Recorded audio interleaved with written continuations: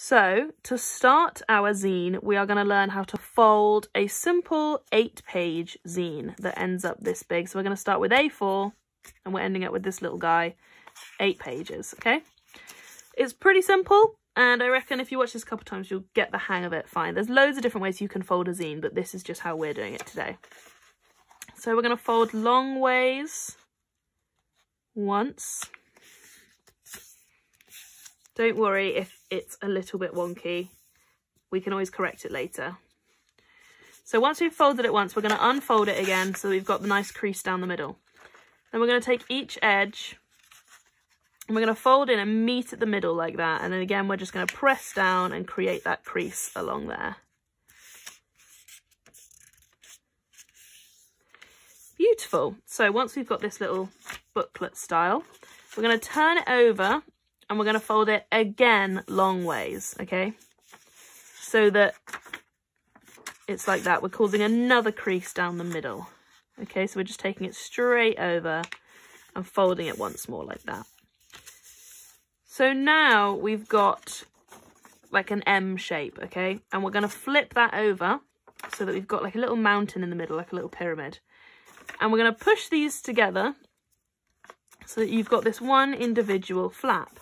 And then we're going to take our scissors and we're going to cut along this crease here in the middle, and we're going to stop here at this crease.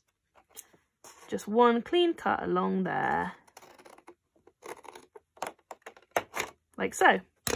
Okay, so now what we've got is 2 flaps. And what we're going to do is we're going to take these, we're going to pinch these, and we're just going to pull them apart from each other and let the pages fold either side, okay? So you've got almost like a crisscross like that. And then secure these creases across here, just pinch them and make little creases. So you've got a cross. And what we're going to do is, as you can see, this bit in the middle opens. So these 2 here are actually going to be, well, one of them can be the cover. So pick one side, pinch it, and just twist the others round to create the pages. Give it a nice squeeze. And then this is also where, if you find that certain pages are spilling out over like these are, you can have a little refold, a little jiggle around until you've got it perfect. But for now, this will do. And as you see, we've got 8 pages, including the cover and the back. And what you can do is, with these pages that sort of flap open a little bit, if they get annoying, you can just glue those down. Just put a little drop of glue in the corner and stick that down like that. So then they become more secure. And you've only got 2 of those anyway. And that is how you make a basic 8-page zine. Hello and welcome to part 2 of zine making with I Don't Want to Go Insane zine. So in this video I'm going to talk you through the plan for the zine that we are going to make together today. So our zine today is going to be made using the theme of a day in the life of lockdown. So what we want you guys to do is to pick 6 moments that you'd like to focus on throughout the day, and these could be anything from like calling your mum to texting your friend, stroking your cat, having a cup of tea, having a nap, wearing fluffy socks, whatever it is that you'd like to focus on. And we want you to write down a list of 6 things. So just for a quick example, here are my 6 things. And then what we want you to do is to use each of these 6 things as a prompt for each of your pages in the zine. So the idea of this zine is that you will, when you've finished with it, you'll have something really nice to look back on. So if you're ever feeling a bit blue during lockdown or when lockdown eventually ends, you can look back on it and think of all the nice small things that make up your day, that cheer you up and to be grateful for. Each of these moments will correspond to the 6 pages inside your zine, and we want you to, for now, ignore the front cover and the back cover, and we'll explain what to do with those at the end.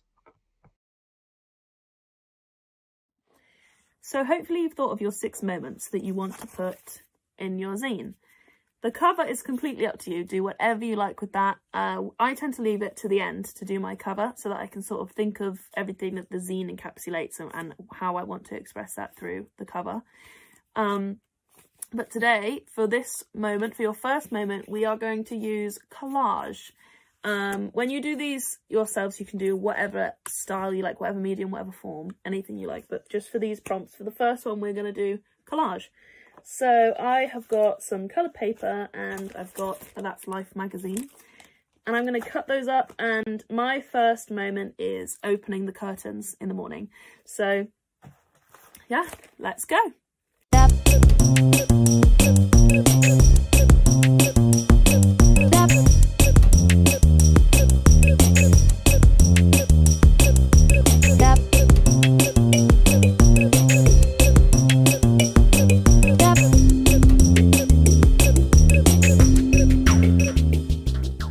Okay, so I just did mine in a few minutes. You can spend much longer on yours. Mine is very basic, but I did some curtains and the sun coming through, and I used a crossword as the curtains. So yeah, do whatever you like. So this is my first moment, opening the curtains and letting the sky in. So yeah, see what you do with collage, spend longer on yours, and we'd love to see some pictures, so send them in.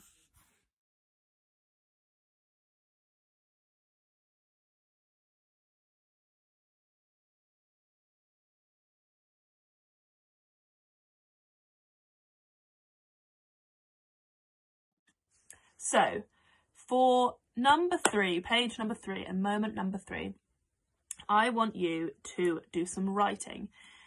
So writing can be extremely cathartic and therapeutic for mental health, for loads of different mental health conditions, or just if you don't even have mental health conditions, just for your own brain, just to get words out. The act of taking words out and putting them down on paper and being able to reread them has proven to be so beneficial for people's well-being. So we would like you to do page 3 as a poem. Now, don't be scared off by that, because I know a lot of people hate poetry. But you don't have to show anyone. It can be just for you. It can rhyme, it can not rhyme. It could be short and simple and snappy. It could be a little haiku. Or it could be long and complicated, full of metaphors and similes and anything you like, whatever you feel comfortable with. But I'd like you just to give poetry a go for this page. So yeah. Give it a go, give it your best, think about how you feel in that moment, think about why you enjoy that moment, and write it in a poem.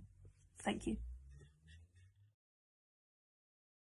So for your 4th page, we want you to take the 4th moment that you've selected. Mine is talking to my mum on the phone. And we want you to do an illustration using colours that just describe the way that this moment makes you feel.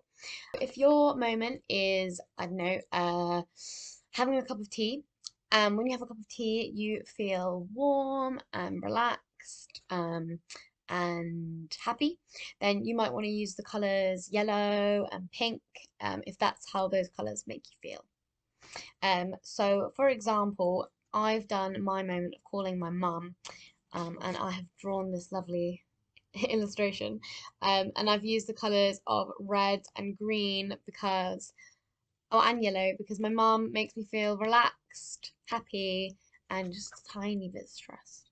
So give yourself 5 minutes for that, and then we want you to move on.